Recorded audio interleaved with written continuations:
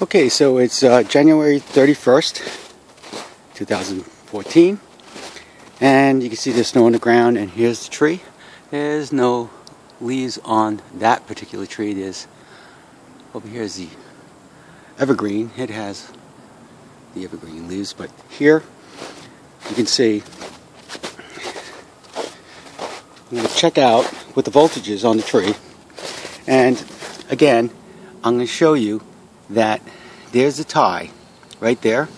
That nylon tie goes to ground. It's in the ground, and it's about 24 inches into the ground.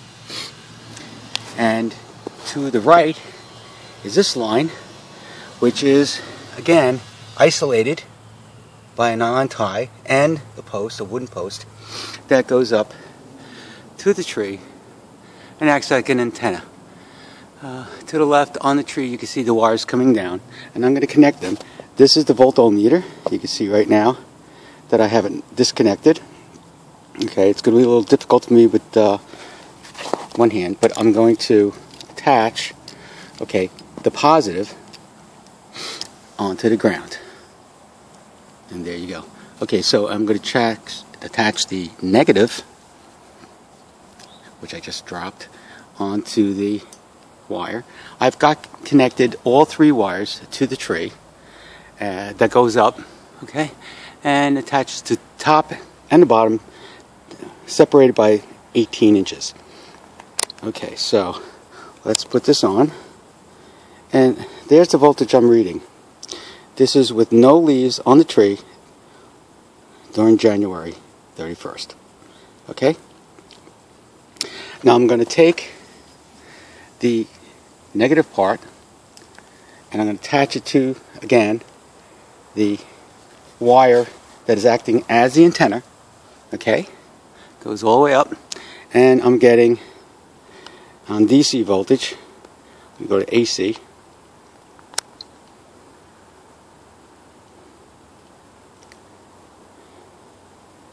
And there you go. Okay, so this is just a little update from what I had before, that we're still getting voltage again. Try it again. Put it here on DC.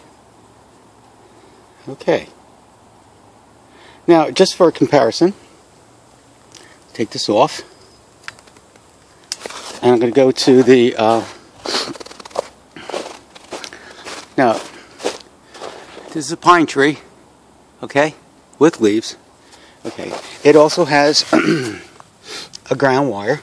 You can see the ground wire here that goes into ground. This post pushes this ground about 24 inches into the ground for a good ground. It's attached here, but this screw doesn't go all the way into the bark. It just goes into a slight part of the bark. You can see it's moving. It's not attached to the tree as far as going into the green part. And I'm going to attach this here. Okay. Then I'm going to attach, here's the wire. Yeah, it's a little difficult. Okay, there you go. Right there.